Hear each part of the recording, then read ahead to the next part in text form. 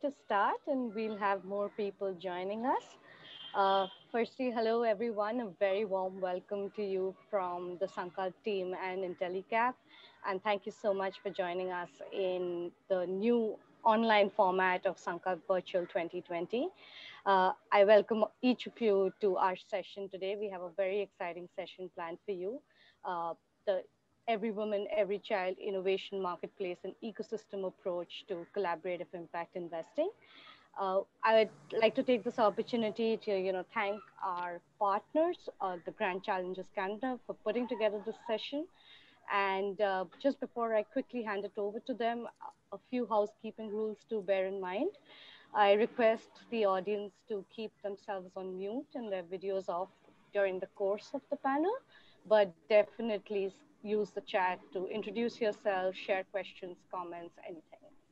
Uh, so now, without any more delay, I hand it over to Deepika Devdas to take this forward. Over to you, Deepika.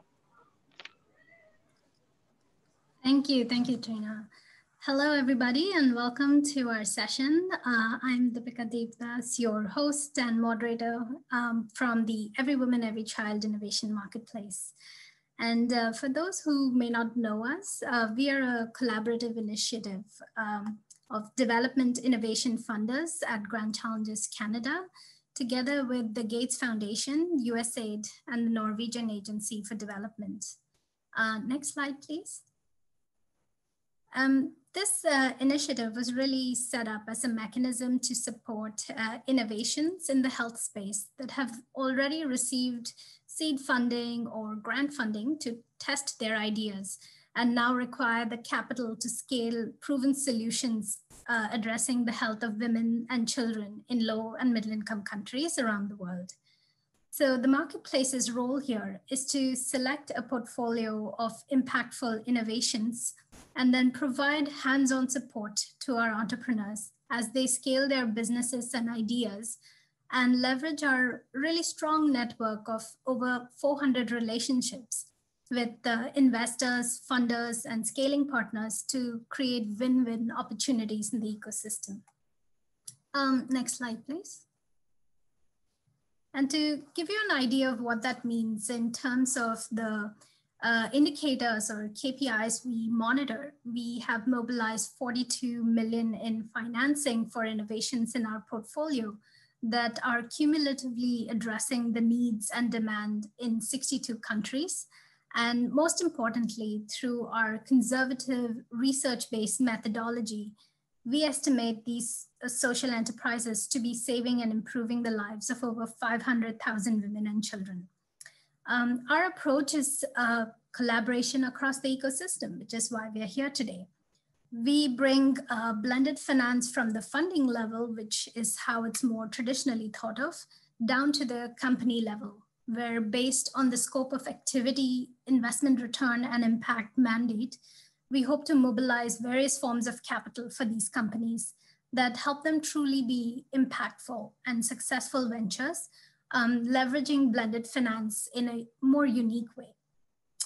And moving to the last slide, our panelists, because our hands have certainly been quite full during these last few months, as our focus on health have naturally aligned us with addressing COVID needs. And we dare say the interest in collaboration has been incredible, something I hope will continue beyond this pandemic's circumstances. We will have the opportunity in this session to hear from both sides of the table, so to speak, in the requirement for and the advantages of collaborative impact investing. But before we begin, we'd like to conduct a really quick poll of this audience to understand the sector makeup. You should shortly see a poll on your screen.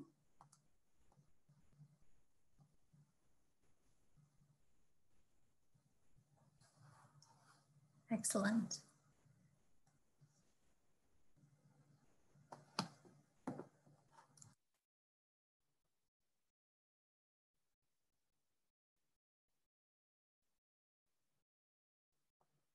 I'm going to give it a few more seconds to see most of our audience is voting.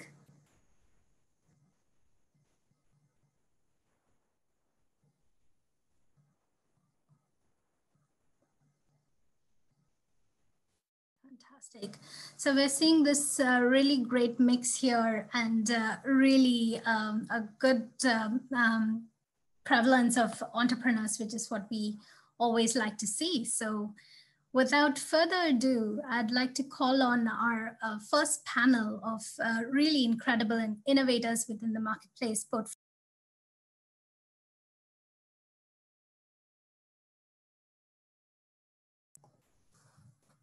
Sorry. Yeah, sorry, I don't know if I'm unmuted now. Perfect. Yeah, our really incredible innovators who are at various stages of being with us, who have compelling business ideas for the health issues we seek to solve. They're really a unique group that can share with us various insights from their experiences of growing their own business during this pandemic.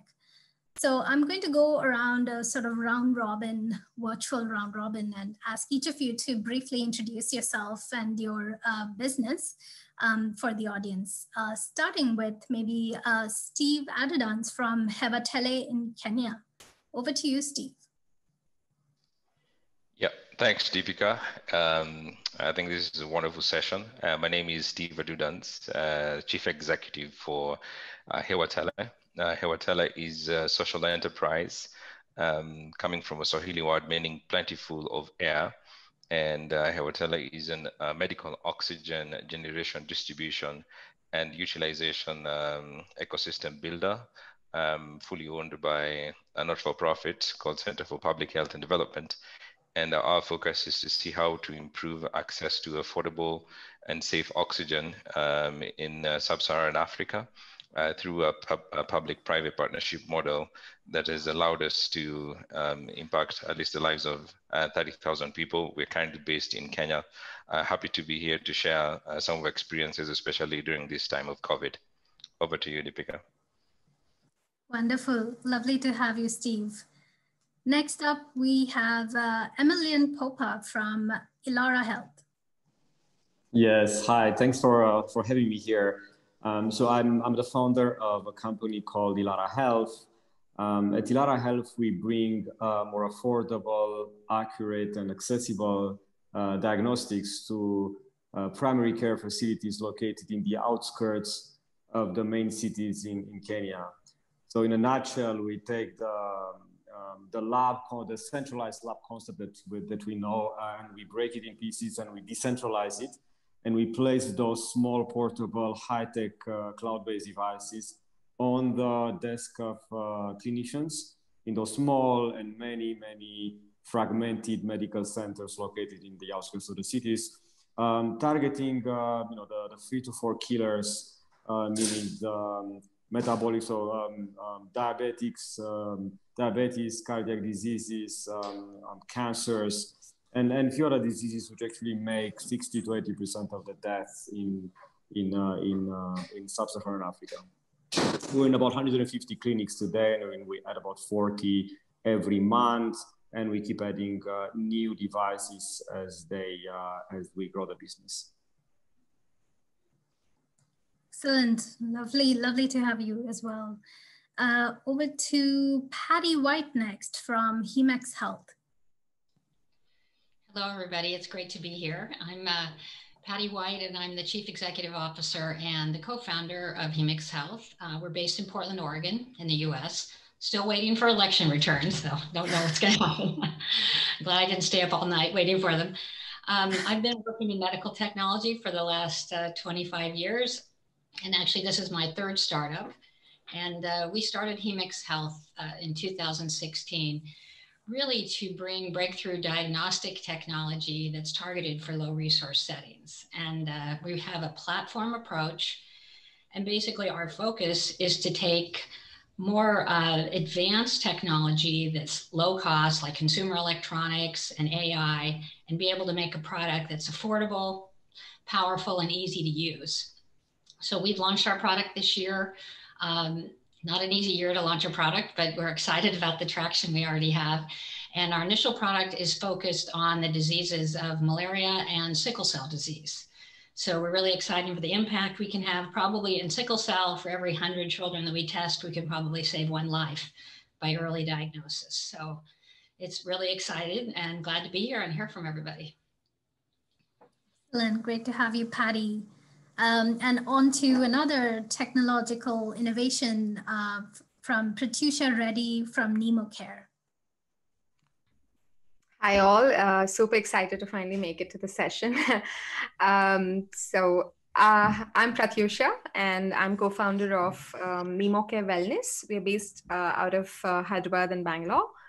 And we are a company that's focused towards building advanced technological diagnostic solutions for improving the lives of newborns, especially in the developing countries. So the genesis of the idea that we are working on was born out of the fact that 3.6 million premature babies are born in India, and a lot of them actually do not make it because of the lack of very basic equipment that is required to identify distress conditions in these newborns, and that can be addressed in a timely manner. So we started building devices to enable healthcare workers to be able to identify these distress conditions in premature and sick newborns early on, so that timely intervention can happen. Our first product, which we call NemoCare Raksha, it's a cloud-enabled IoT-based device which can simply be hooked onto the baby's foot and can measure 6 clinical vital parameters and has the capability to identify distresses like apnea and hypothermia and respiratory distress. What we are building towards is to make this, to be able to actually predict these distress conditions before they actually, happen in real time, so that the nurse is well prepared. We are also building this solution in such a way, especially for countries like India, in such a way that it is low cost and it is we're able to actually monitor multiple and many newborns at the same time, so that and trying to make it easy to use for the healthcare workers, so they can actually kind of give their attention at the right time. And it's basically simple to use, though it's high-end tech. So that's our first product. We're under clinical trials currently, and we're excited to see where it can go and how it can actually save more lives. Thank you.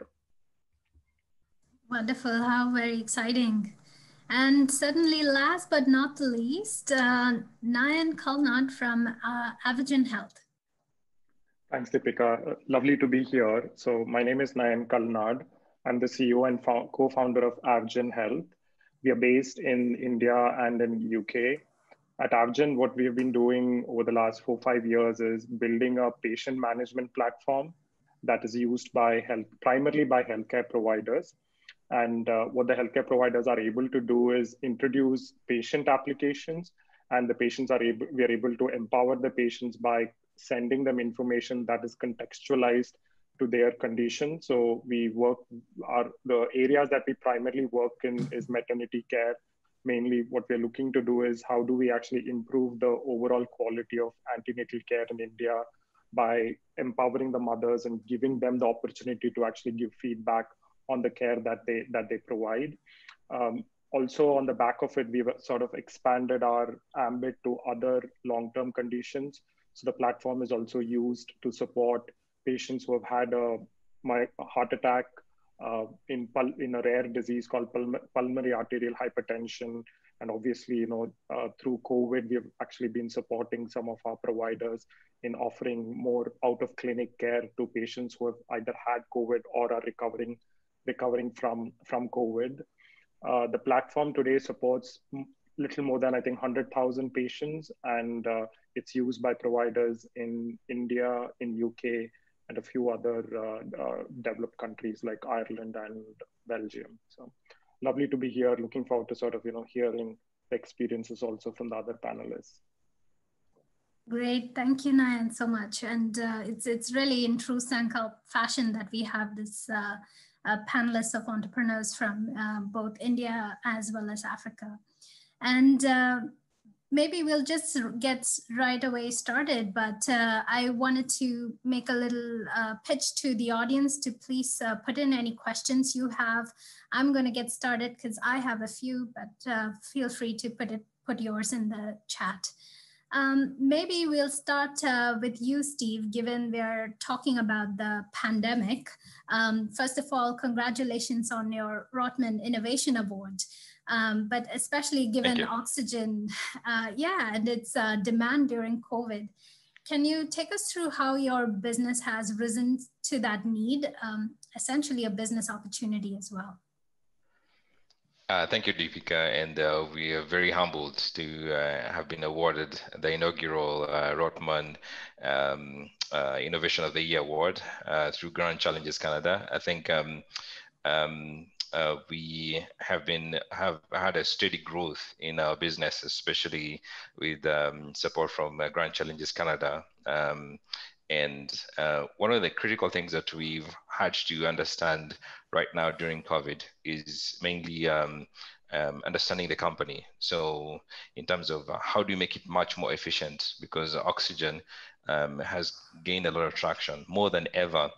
The breath of an individual is much more important, not just when a baby is born, but right now, COVID has made it much more important that every single breath should not be taken for granted. And therefore, oxygen has gained a lot of center stage. And therefore, for us, it's been very critical to understand how do you make oxygen production much more efficient, and how do we ensure that at least oxygen is not a privilege for those who actually can afford.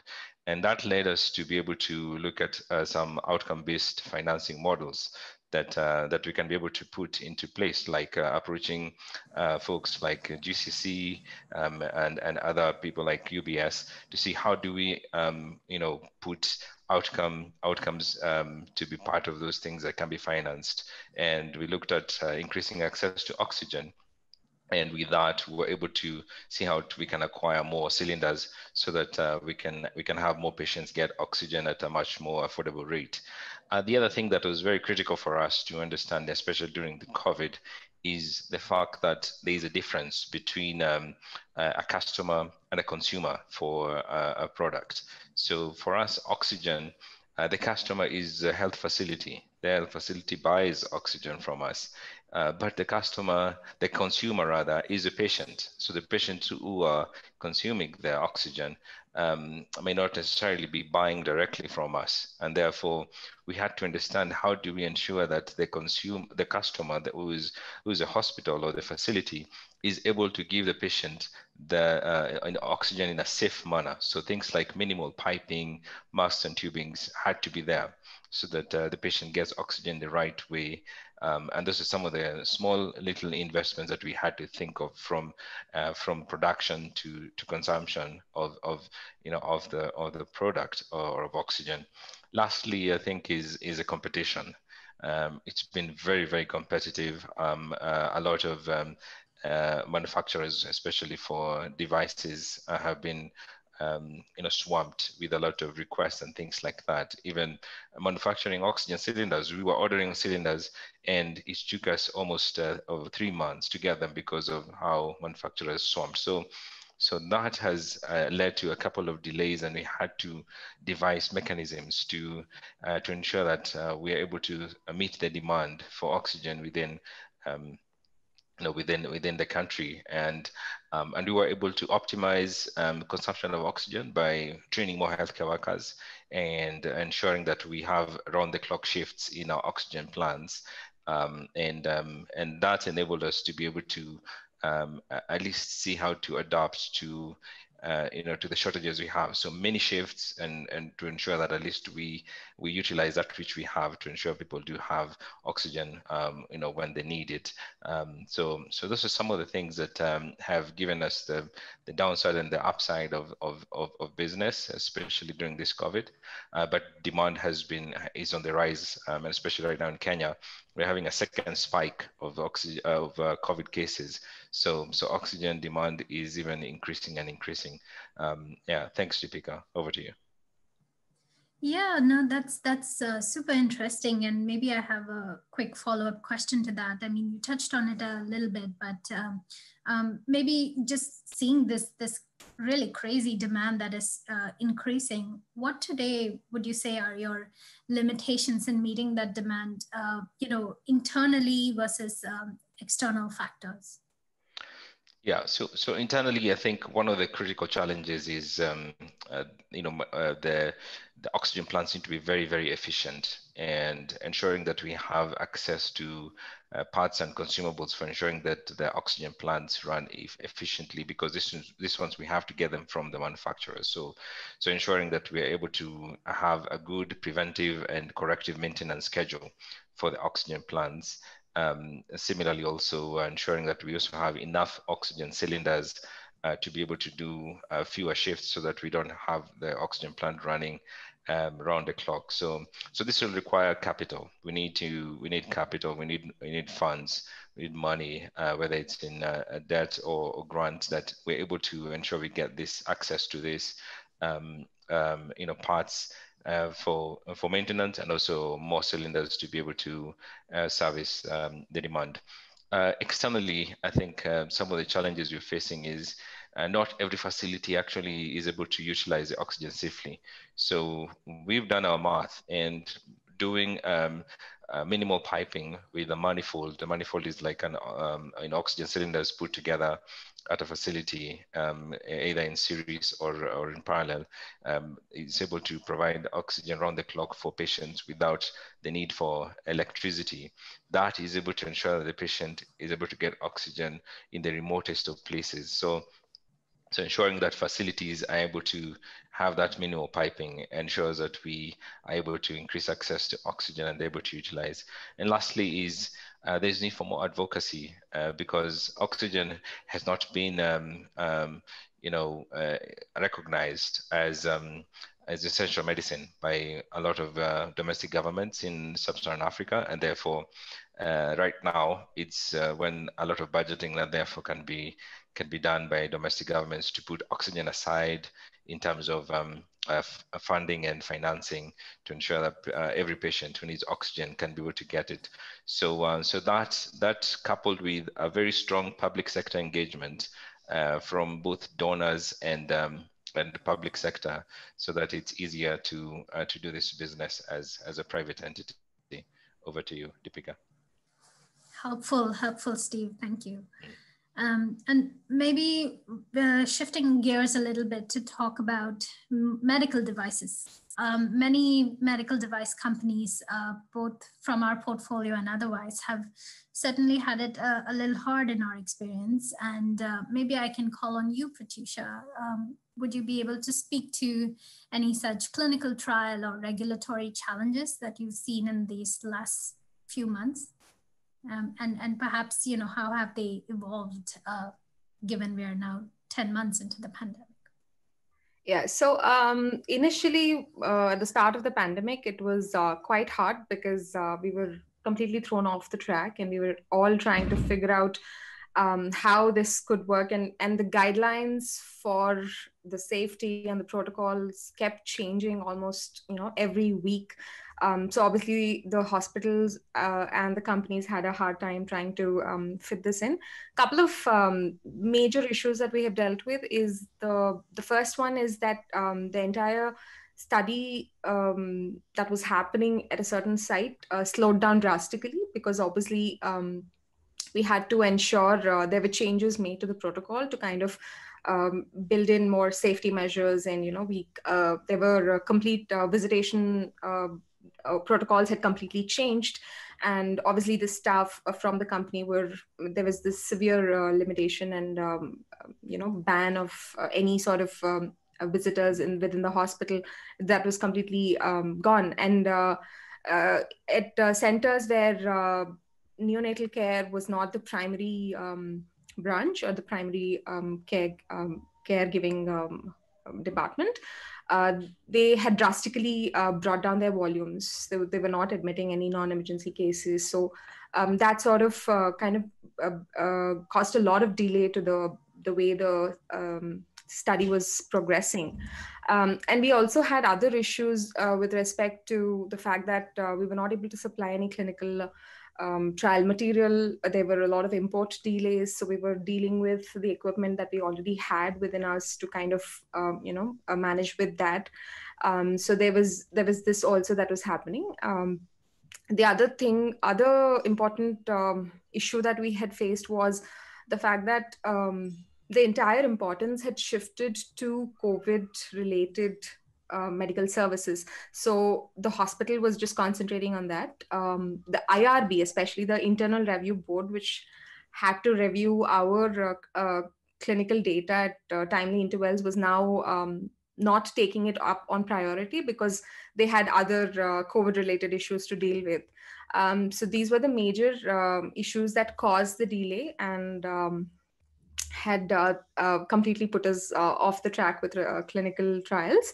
And one thing that became completely impossible was the fact that we had to initiate clinical studies at 2 new sites, which now was not happening within this year. Because already initiated sites were still trying to take it up on a slower basis, but the new sites were not willing to initiate new studies because they were working already with very limited staff.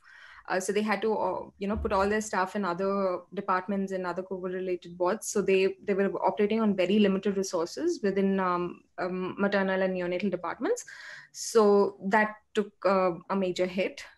So the one thing that kind of was good for us was the fact that since we were not able to be on the site to be able to monitor our data, we fast-tracked our entire IoT platform work. So we were able to monitor that data from home. So we had to enable that piece of the device. So we had to so that kind of helped us actually fast-track that work, and we were able to monitor that data from home. We had to build in new protocols in terms of the sanitization of the devices and other the PPEs that were being used, and the amount of data that was collected on a single baby on a given date. So all these smaller issues had to be built into the protocol, and we were able to get through with that. So that was the one way we were dealing with it. The other... Yeah.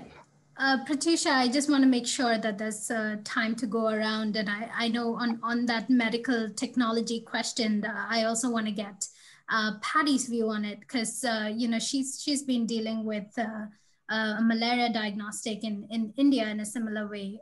Patty, did you want to chime into what Pratisha's experiencing here?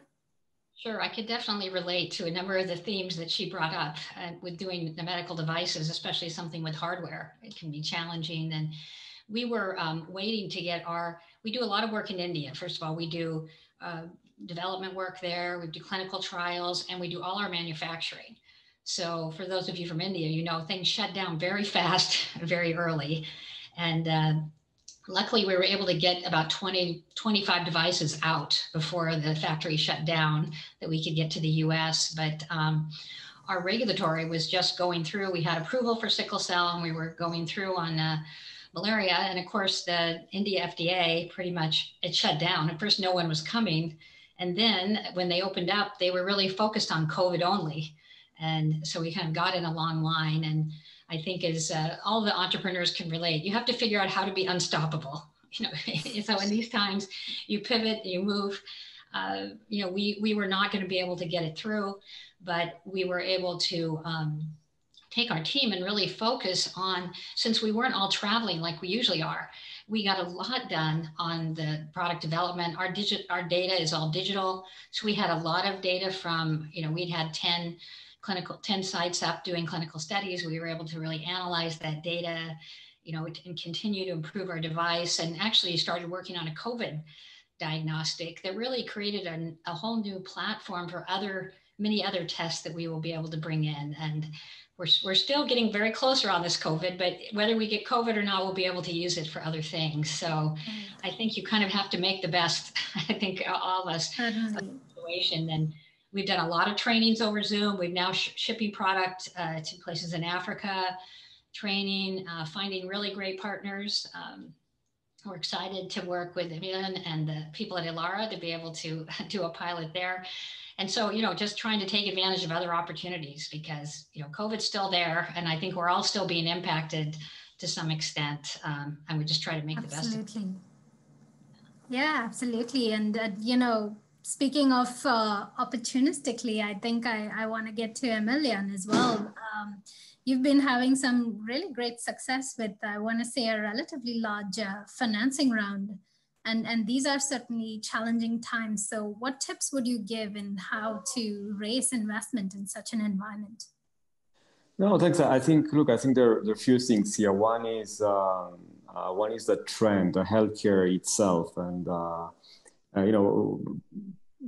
2-3 years ago, I remember I was on the investment side, and there were not many healthcare technology companies on the continent in Africa, but there are not many investors either investing in healthcare. And this has changed dramatically with COVID. I think COVID has been the catalyst of many health tech companies popping up on the continent, in emerging markets in general, and more money invested.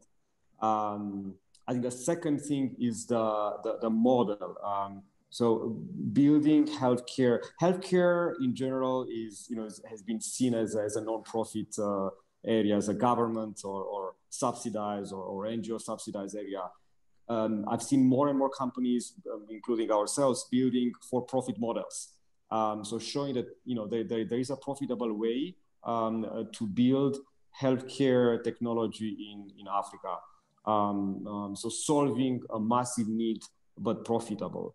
And the way we look at it is really, we look at a world of the power of non-consumption. So when I started Elara, I was looking at labs. There's no labs in those areas. So I guess a lot of companies looked at it as, there's no labs, there's no diagnostics, there is no need for diagnostics. Why should we do diagnostics? But we looked at it at a different way, tried to bring affordable diagnostics. So creating there is a need, but bringing a product to match with that need. And I think this applies to any venture, healthcare or not healthcare, during crisis mainly. And I think the third thing is the team. We have a great team. We've never stopped actually building the team or fundraising. And fundraising is not happening during the crisis or in a non-crisis time. It happens. I mean, founders need to fundraise continuously. Keep relationships with investors, and this helps mainly in periods of crisis, because then the investors who still put money in ventures will probably put money in better teams. Right. No, that's absolutely true. And as Elara is this interesting mix of business model innovation and a lot of their digital as well. Digital is another thing that we've seen has really picked up during COVID, and maybe that's a good segue to bring in Nayan into this conversation about how having a digital platform has really increased applicability that you've seen during COVID. Mm-hmm. Yeah, I can only, I think, echo what Emilian has said. I think COVID has definitely been a catalyst from an adoption perspective. Before COVID, when we used to speak to healthcare providers, there was obviously a minority that understood how digital can actually help them scale care to the patient, closer to where the patient is.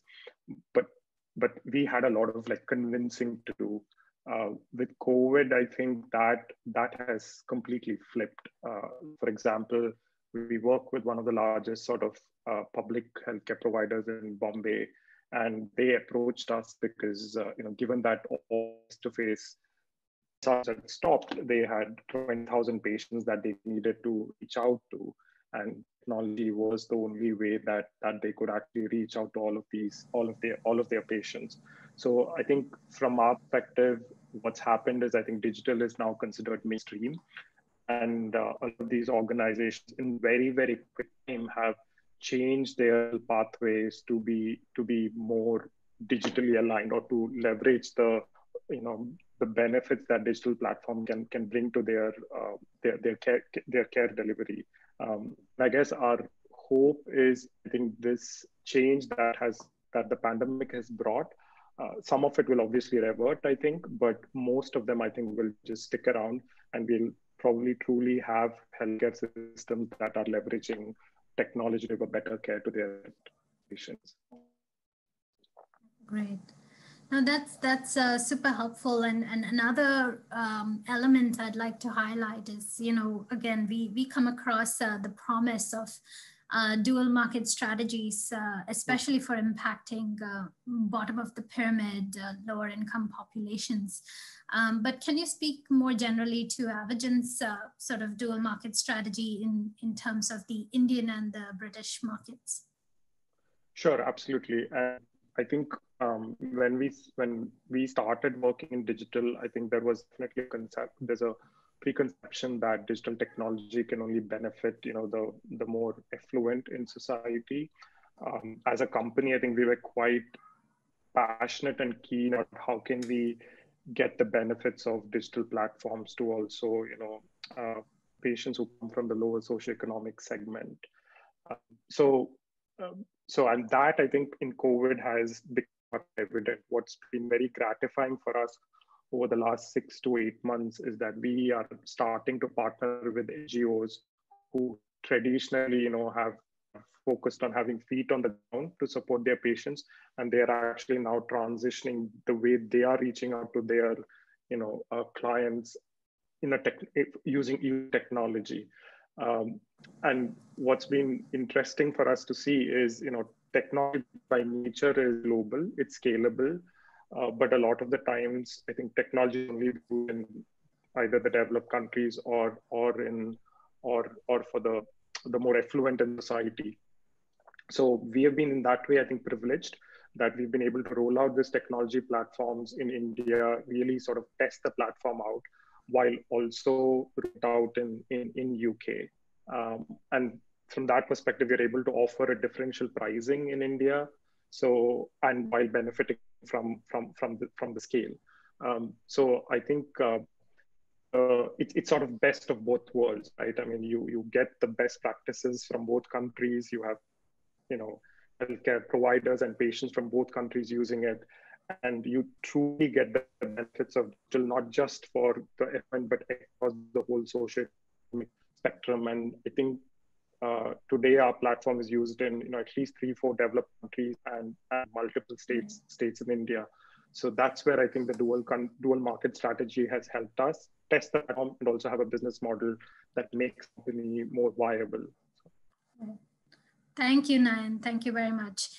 We really, unfortunately, won't have too much time for Q&A, but I'm going to just pass one opportunity to Steve, where I've seen a question pop up about the oxygen pricing. And if you wanted to quickly get to that, we'd love to do that.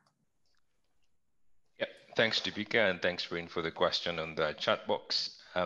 Oxygen essentially for majority of places is distributed using cylinders, and the cylinders are made of steel, and companies that put oxygen in compressed cylinders usually charge at a cost for deposit and cylinder leasing fees. This is to ensure that they do not lose the cylinders. So what we have done to ensure that the cost of oxygen is not high is remove the cost of cylinder deposit and cylinder leasing fees and cylinder distribution fees.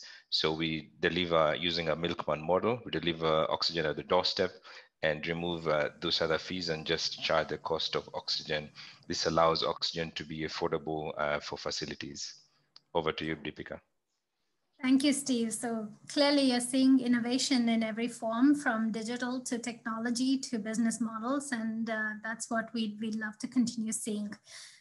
Thank you so much, panelists, for sharing more about the work you do. And now to quickly move on to our next panel, we are going to call on some really wonderful partners that the marketplace has had the pleasure of working with. These are organizations who all invest in impact through their own strategic priorities and investment vehicles, and play an even bigger role through the collaborative ways in which they work. It's my pleasure really to invite these 4 panelists to introduce themselves and their organizations. And maybe first up, I'll call on Philip Jordan from the Wellcome Trust. Thanks, Deepika. Hello, everyone. So I'm a partner in the innovations team at Wellcome. For those who don't know Wellcome, it's one of the 5 largest health charities in the world, based in London, really focused on improving health. It awards approximately £1 billion a year. Greater than 50% of this is in sort of discovery research, but also significant commitments to product development, working on culture and society policy, and specific areas of interest such as drug-resistant infections. I know we're a bit rushed, so I'll end there. All good, perfect. Great, and then next up we have Audrey Obara from Sweat Fund. Good afternoon, my name is Audrey, and I lead the healthcare investments at Sweat Fund. We invest in Africa and Asia, and I've put my, our focus there, so you can always reach out for more details. Excellent, thank you, Audrey. Also, we have Mukesh Sharma from Mentera Group in India.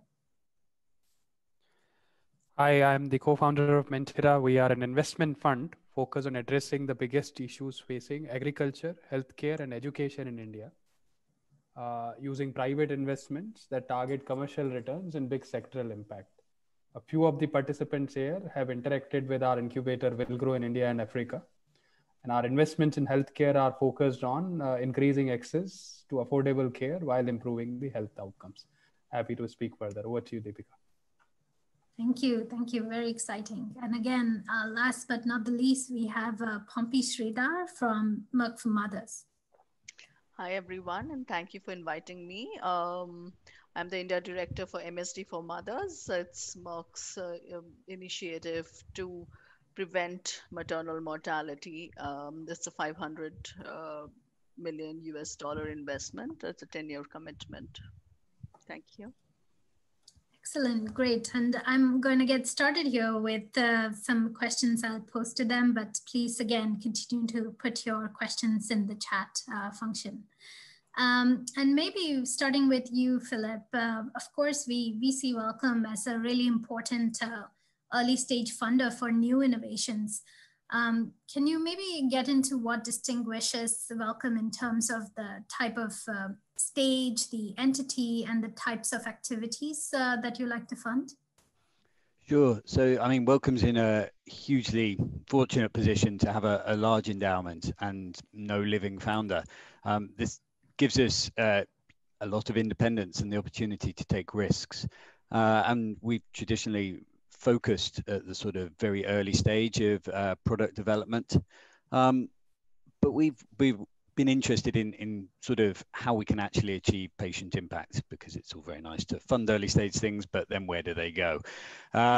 So we're very flexible in our approach, fund program related investments to universities, startups, PLCs, through a range of mechanisms, and they can be over, anywhere between very small amounts and up to £20 million.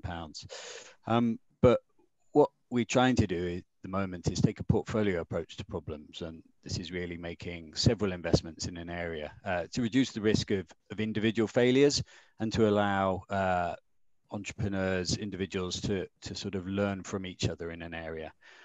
So we can sort of fund activities that complement it, but also allow for information sharing. And in successful cases, provide long-term support to some of those initiatives. So we support entrepreneurs pre, during, and post the award. Internally, we provide a lot of product development and business development expertise. But it's not easy to be an early stage funder and also focus on impact. And so that's why we have to collaborate a lot. And this collaboration occurs all through that sort of cycle. It's either using our broad networks to sort of provide advice and introductions, but also, getting a really deep understanding of what follow-on funders may want to give or may want to see in order to take something on and sort of support that themselves. So in an example, in India, we funded a lot of awards around affordable innovations with DBT. But after that, we've worked with Gates and DBT to provide an entrepreneur boot camp to help those companies grow, and also to provide access to Gates to those entrepreneurs and think about things that they may want to scale. So I guess for us, collaboration is sort of key in terms of finding our place in the ecosystem and being able to get products from the beginning all the way through to actual impact. Yeah, super helpful, and that's really, you know, speaks to the spectrum of investments Welcome is really able to support, and especially with its collaborations as well. Maybe over to you then, Mukesh. You know, we're talking about the growing investor community in India. Could you maybe describe the types and the numbers of local players, especially in the areas of impact and health that we should all be aware of? Yeah, so when you talk about healthcare, I think if you look at numbers are small, right? It's a sector that has you know, seen traction and activity pretty much in last, I would say, 5-6 years, maybe going up to 10 years. BIRAC itself is less than 10 years old, just completed 10 years. And many of the incubators, accelerators created around it are not very old. So there's a growing set of local incubators and accelerators that provide initial project funding, R&D and technology development support. There are quite a few large mainstream and impact-focused funds that provide funding for scaling the proven business model, but there's missing middle in this continuum. So there's lack of funding between those two stages, I would say. If there's an initial promising idea, you will have lot of project funding coming. And once the business model is viable, there is enough funding available. The startup valley of death for most startup has at least 3 chasms to cross, not one. And with clinical and regulatory approvals added, healthcare startups have at least 4 chasms, right? So lack of visibility on clinical and regulatory pathway and lack of follow-on capital and exit makes the very few early stage and impact funds wary of investing in healthcare. So there are very few investors with enough expertise and aligned pools of capital to underwrite the medtech risk. There are even fewer who are able to and willing to take clinical and regulatory risks. And because of that, you see you know, more interest in health companies that just require capital to go through scale. But before that, you see lot of gaps. Yeah, and maybe, you know, touching on that a bit, I know, for example, Grand Challenges Canada is very conscious about our approaches in funding, especially thinking about the conversations around decolonization and so on. What role, I think, is should the international stakeholders really play in leveraging the work amazing local players like you are doing in creating and enabling local ecosystem? What's the role that global players should look to play? Yeah, so I think first we to start by acknowledging that the idea to scale continuum is not fully built. And historically, there has been a sector with very low capital allocation. So there are stakeholders playing across this continuum are operating in silos. So more capital and resources are needed, and there's an equally big opportunity of making the existing efforts a lot more efficient, targeted, and outcome linked. So Biosense is a company that you would be aware, Deepika, is a good example where a college dorm startup was supported and scaled through local incubators from Wilgrow, incubation from Wilgrow. Mentera provided equity funding. Artha from Switzerland provided equity funding. There was a grant funding from Ecoing Greens, Wellcome Trust, Grand Challenges, and BIRAC. And there were blended instruments from the Lemelson Foundation. Vadhwani Foundation supported initial trials. So some of it was structured and coordinated, and some of it was not. So we need to create a continuum to deliver this kind of support and collaboration across several enterprises. If we leave it to just specific transaction, then I think we would still take much longer to address many gaps and make this continuum really function for all the promising companies. Excellent example, really, in terms of you know, making it happen at that sort of innovation level, and what are things we can put in place in the ecosystem to ensure more of that coordination. Absolutely. Maybe my next question then is to Pompey, really, in terms of such sort of collaborations, what are maybe the type of stakeholders Merck for Mothers, a more pharma sort of company, wants to see in supporting its goals in maternal health particularly? Where should this come in? Oh, you're on mute, Pompey. Thanks, Deepika. For us, we are in the 9th year of our work across the globe and in India. And, it's been a very fascinating and fulfilling journey. We do a gamut of, philanthropic investments, ranging from grants all the way up to commercial equity investments and debt investments. And so depending on the stage of the program as well as the solution, the required financial instruments are used. So we collaborate across, you're starting with the government, and primarily because we are focused on quality improvement, we partner with professional societies, health providers, folks who fund these health providers, nonprofit organizations, quality improvement experts, legal experts, because all of this is really required. We require an ecosystem approach when we are, looking at incubating solutions as well as sustaining them in the long term. Thanks. Absolutely. It's really about that spectrum. Next up, maybe a question for Audrey, and I know you got into it a little bit on the chat, but if you could spell out, what are Swedfund's investment criteria, and as a DFI, really, can you comment on its relation to the risk appetite in terms of stage and maturity of entities? So Swedfund invests in we are a financial minority investor, and we invest growth capital. So this is capital that would be used by companies for expansion. You've tested your business model and now you want to grow either within your markets or you want to grow into, a new country. And typically we would invest between $5 and $10 million for a minority stake of not more than 25%. So, if you work backwards, you're saying these are companies valued at $100 million.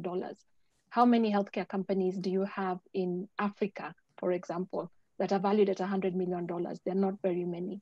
And so, because of that, we are starting to explore working through intermediaries and also looking at either small markets for companies that would be deemed to be high impact.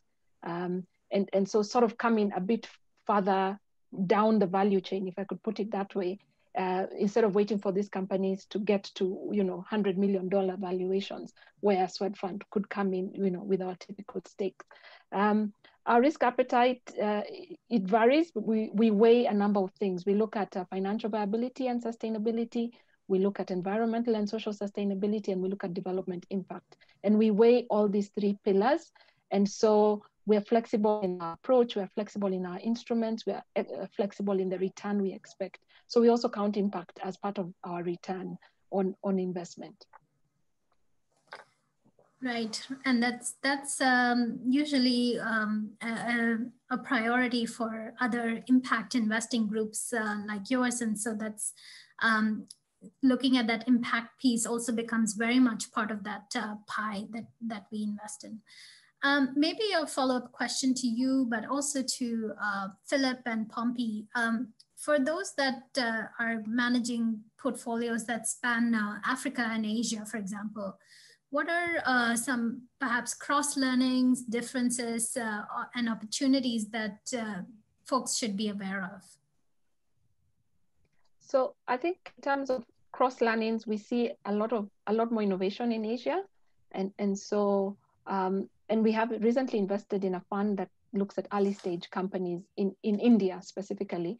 And we do want to see how can we collaborate with this company and our portfolio in Africa, because some of these things have already been tested in India. So instead of starting from scratch in Africa, there are ways that our portfolio companies could tap into some of these solutions from these companies, and how can we support that ecosystem? Helpful. Over to you, maybe Philip, and I'll come to you as well, Pompey. Yeah, sure. I mean, to echo a lot of that, a lot of it's about creating the connections and seeing what comes. A lot of it's driven by the entrepreneurs. You know, there's obviously huge differences between, you know, cultures and health systems between Asia and Africa, but even within in those very broad areas. And so it's for us, it's about how do you connect them and make sure that they have the opportunity to learn from each other. And I think increasingly also with digital and data, you know, there's opportunities to bypass a lot of sort of things that have happened in sort of more well-developed health systems, and there's the opportunities there are sort of pretty much limitless. And so basically getting those people in a room, so for very small amounts of money or, you know, very limited time on our part to create those introductions, I think can have very large impacts. Absolutely. And where Marketplace also loves to play that sort of introductory role where we can see some of those synergies happen. Over to you, Pompey, on you know, learnings from spanning Africa and Asia. So thanks for that question.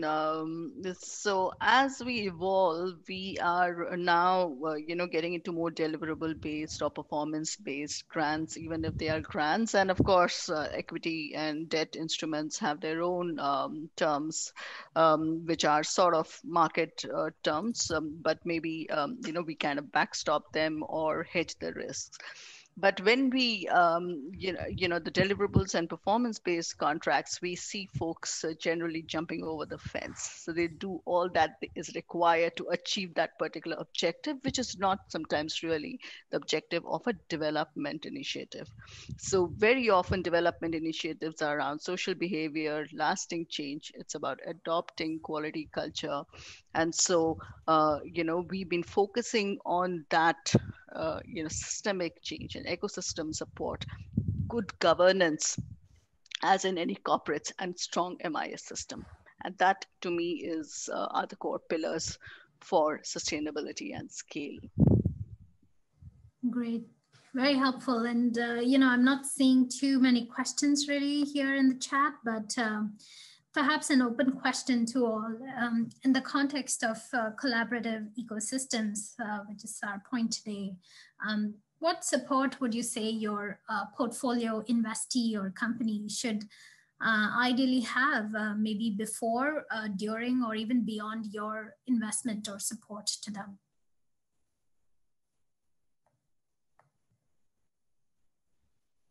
I have you on my screen, Pompey, so we'll start with you.